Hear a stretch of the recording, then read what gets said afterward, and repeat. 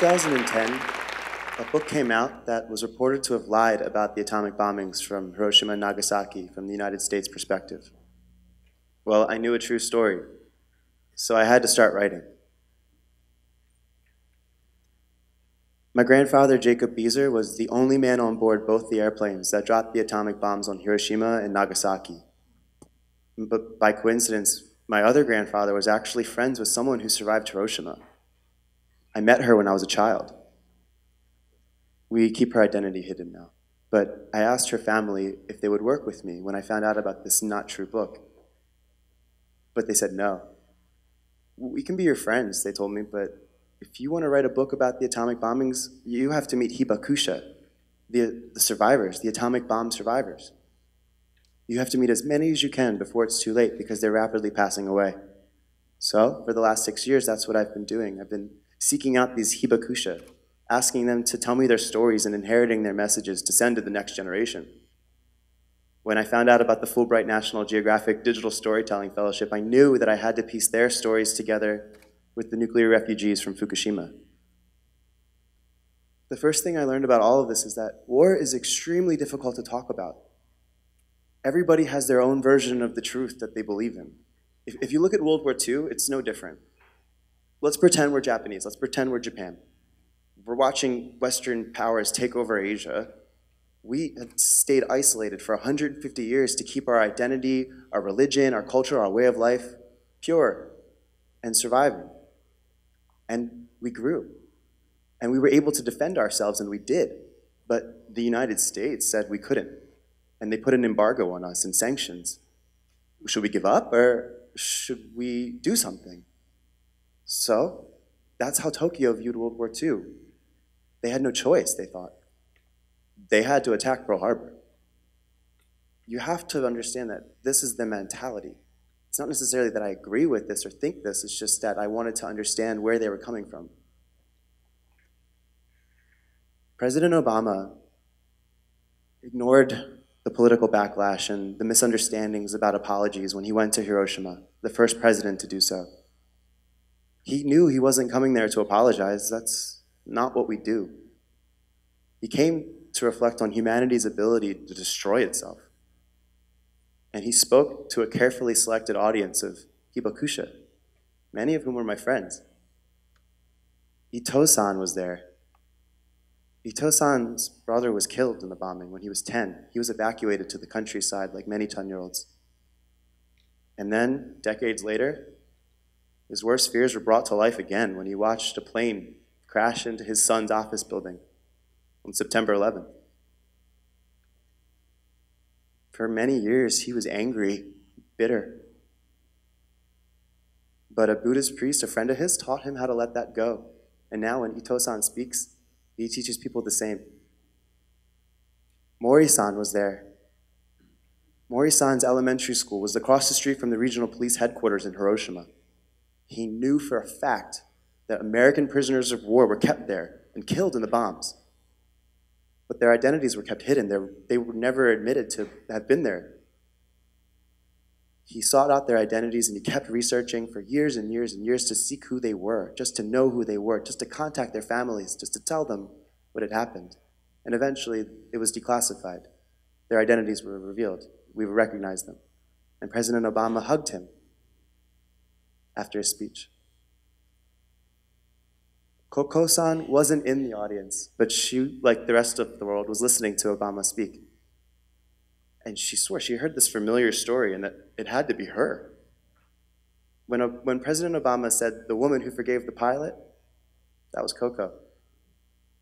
Koko's father, Reverend Kiyoshi Tanimoto, was the mastermind behind the Hiroshima Maidens Project, the 25 girls that were brought to the United States to receive reconstructive surgery to heal their scars from the bomb. One of them was actually my grandfather's friend. He was the mastermind behind the Hiroshima Maidens Project, and Reverend Kiyoshi Tanimoto was featured on This Is Your Life, where he was introduced to Robert Lewis, the co-pilot. Koko had these feelings of revenge. She wanted to do something to him when she met him at the tender age of 10. But when she saw him, he had tears in his eyes. She told me that we were the same human heart, nothing more and nothing less. I spent about 5 months living in Fukushima. I learned what happens when a nuclear power plant fails and you have to leave. And you don't know where to go, and you don't know where you're coming back, and you don't know if you've been exposed. You don't know how much you've been exposed to, or if you have been exposed at all. But you've got that anxiety.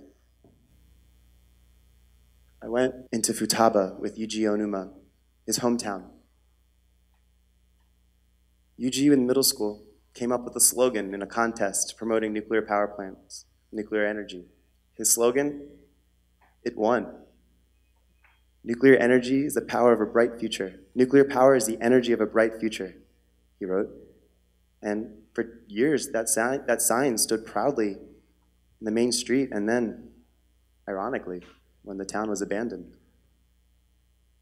Now Yuji is a nuclear activist, an anti-nuclear activist, and he has built a solar farm for his new home so that they can be off the grid and not reliant on nuclear power anymore. Every time I interview someone from Fukushima, Hiroshima, Nagasaki, I just think, what would I do if it was me? What would I do? Keiko, she drove to her home because she was at her daughter's graduation when the earthquake struck. She was the only car on the road. Everybody else was driving away from the disaster, but she didn't know what had happened. When she got home, her neighbor who worked at the plant said there was an explosion at the plant. Not a meltdown, but an explosion. So she had to leave. I think about Kenta Sato, whose town is not in the exclusion zone, but received Chernobyl-level radiation. Initate. Now he stares at his property, and those black bags, that's the topsoil from his farmlands. But do not call it trash. That's not trash, he says. That's the soil my ancestors spent generations, thousands of years cultivating, enriching, and growing delicious fruit and vegetables. That's not trash. It's my identity, he said. And I think about how to survive an atomic bomb and how duck and cover actually saved Jong-Kun Lee's life, but after the bombs, he had to hide his atomic bomb survivor identity and his Korean one, because both communities face discrimination in Japan. And I think about Sakue Shimohira, whose brother returned to Nagasaki, where he warned her. Hiroshima was destroyed after the all-clear. If there's an air raid warning, don't go outside, even after the all-clear warning. She was 800 meters from the hypocenter of the bomb. And she listened to her brother's advice and survived. And I think about Tsutomu Yamaguchi. He was working in Hiroshima as a ship designer. Him and his coworkers were walking to work. They were discussing about buying their train tickets home on August 7th. Should we reserve them or should we just get them there? Oh, we should just get them there. But that's when he realized he forgot his stamp, his name stamp. So he had to run back to his dorm and get it. And on his way back to his office, everybody was already inside and safe in the factory, and he was in the fields. And he saw parachutes falling from the ground, from an airplane. But before he could think about what it was, he just survived the first atomic attack on people. And he escaped. And he went home.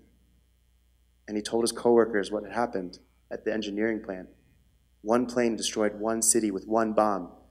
Tsutomu-san, you're a technician. You should know that's not possible, they said. And then that's when the second bomb went off in Nagasaki. And his first thought was that the mushroom clouds are following me. From my understanding, the Fulbright program is actually in jeopardy.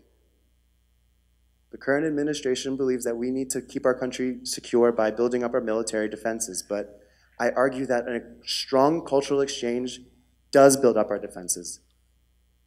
We can fight misunderstandings. We can learn from each other. In the Fulbright program alone, I went to a convention where I helped volunteer, and I met people from Morocco, from Afghanistan, from Pakistan, from Palestine, from India, from Turkey, from all over the world, where we could disagree with each other peacefully and learn about what we think. My grandfather did not feel bad about what he did, never expressed guilt, but he said that we have to figure out a way to get along or it's gonna happen again.